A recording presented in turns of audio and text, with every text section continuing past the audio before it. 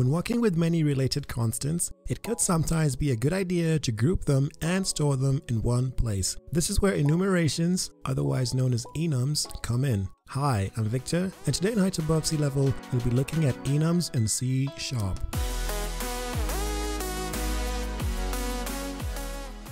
Before we get started, if you want to talk more about this kind of thing, be sure to follow me on Twitch at Height Above Sea Level, where I do some live coding sessions as well as try and answer some of your questions as best I can.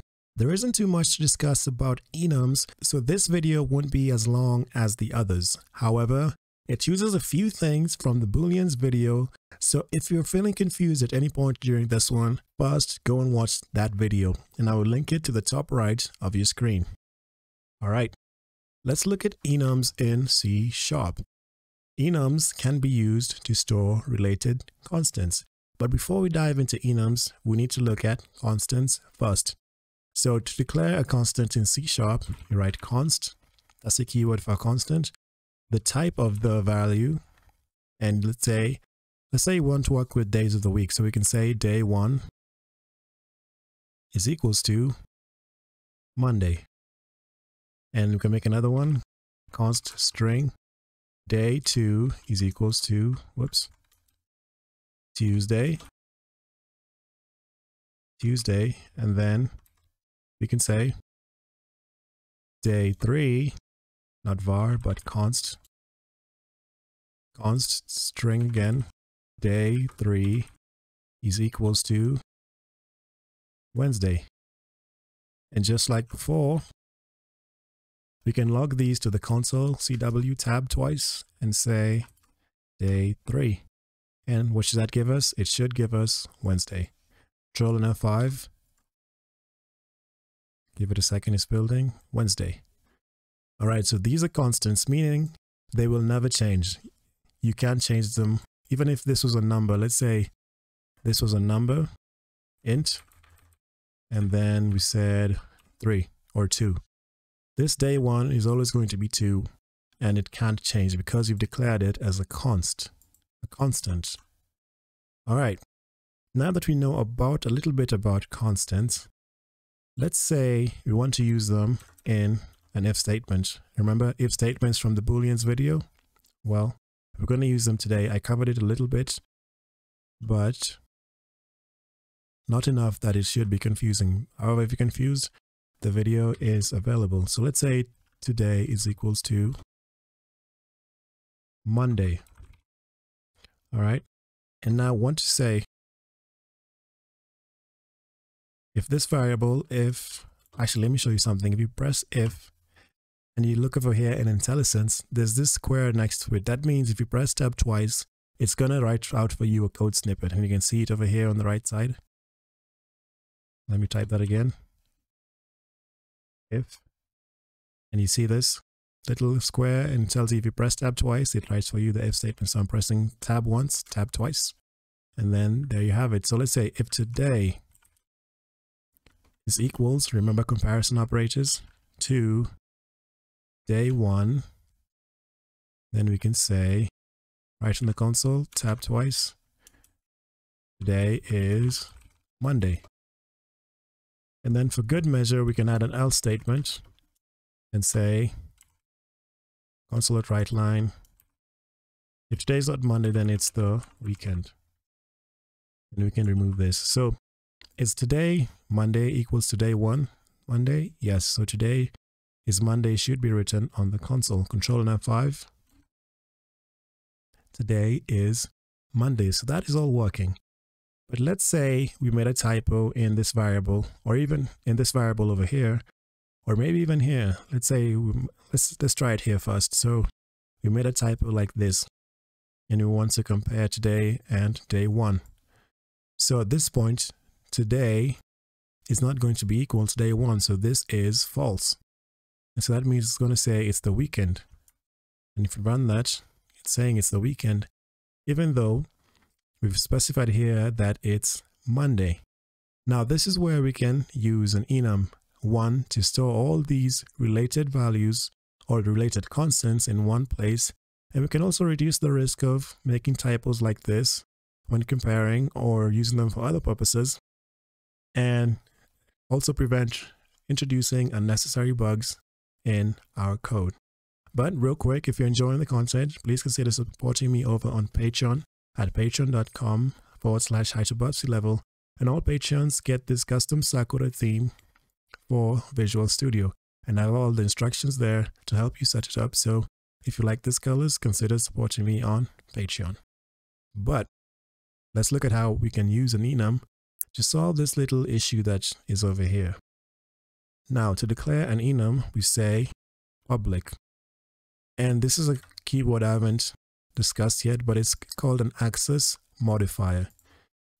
So what access modifiers do, well, they control who has access to what. So when you declare this as public, anything as public, it can be used anywhere in your code. In this assembly, an assembly is just like the large outer container for everything that you write. And we'll look at this later on in classes and access modifiers, God willing, when those videos are ready. So please subscribe if you want to see them. But enum, we use this keyword to declare an enum. And what type of enum do you want this to be? You want this to be day. And then curly braces, you can say Monday. Telecode is there helping me. Press tab, Tuesday, Wednesday, Thursday, and Friday. And you can get rid of this last comma. So what we're saying is that a day can either be Monday, Tuesday, Wednesday, Thursday, Friday. And then let's say we have another variable called tomorrow. And we said that this is how you access a value in an enum. You say day, the name of the enum, and you'll see in IntelliSense here, you'll see this little symbol, and that stands for an enum. Dot, remember the dot notation to access anything inside the enum. And then this symbol, this blue one, represents the value inside the enum. Press tab to choose the top one, Monday, and put a semicolon to end the statement. So this variable tomorrow is equal to Monday. We can even write it on the console. And I will comment these out. Control K, Control C, so they're not executed. And on the console, we want to write tomorrow. Control and F5. Monday. Day.Monday. And I didn't have to worry about typos or anything like that. And I'm going to show you how, actually I'm going to show you how it's going to fix this issue of worrying about typo in a second. You can also do Tuesday, Control and F5, so you get the gist. Tuesday's over there. Now, let's try and do this thing that we did up here, this if statement, but using an enum. So let me remove this. If, tab twice. Let's say if tomorrow, remember tomorrow is an enum, is equals to day dot Tuesday. We can write on the console CW. Tomorrow is Tuesday. And we can also add another else for an else statement for good measure. You can say tomorrow is not Tuesday. All right, so look, tomorrow is day.Tuesday. Is that equals to the day enum and the Tuesday value inside it? Yes, so it's going to write tomorrow is Tuesday. Control and F5. Tomorrow is Tuesday. So as you can see, I didn't have to worry about the spelling because that's already defined here. You see, this one I had to spell it out myself. And let's say I forgot what this is, the value, the constant for day one. And now I messed up over here. And so now, if I'm doing something like this 3-4 times in the code, then it can really break a lot of things everywhere. But if you're using an enum, you see, you just need to say, go into the day enum and get me the Tuesday value, or get me the Monday value, or Wednesday value. And then we compare the value in the enum to, if you store it in a variable, to the other value in the enum. So that means we're comparing this, the values in here, to themselves. And we don't have to worry about these typos. And that way we eliminate that unnecessary bug that could have happened in the code. And I think that's pretty much the gist of enums. But one more thing as we wind up, this one is not going to be a long video. So one more thing as we wind up is that this should be in its own file. And what do I mean by that? As you can see, this is a file we're working on, program.cs, and it's open over here. So this enum should be in its own file like program.cs. And how do we create that? The long way is to say, right click on my first app, go to add a new class, and we call this down here, I don't know if you can see this, wherever the cursor is, we can call this day.cs because it includes this day enum. But the shorter way is to put your cursor on day, press Alt and Enter, select move type to day.cs, and as you can see, it's gone. But where is it gone to? If you look on my right over here, you see this, and if you click on it, it has the enum with it inside the file. And I can remove these comments because they're irrelevant. And how do we know this is an enum, is a file containing enum? Well, it's over here and it's open over here. This little asterisk means I haven't saved, so if I press Ctrl and S, it will save. And why is it called CS? Because CS is the file extension. So that means C#. You can make day.js, which will mean day.javascript. Day.js is a JavaScript file. Day.cs is a C# file. But look, we can still access it here. Why is that? We declared it as public. If you declare this as private, well, we already get an error over here because we can't declare it as private and we can't even access it over here.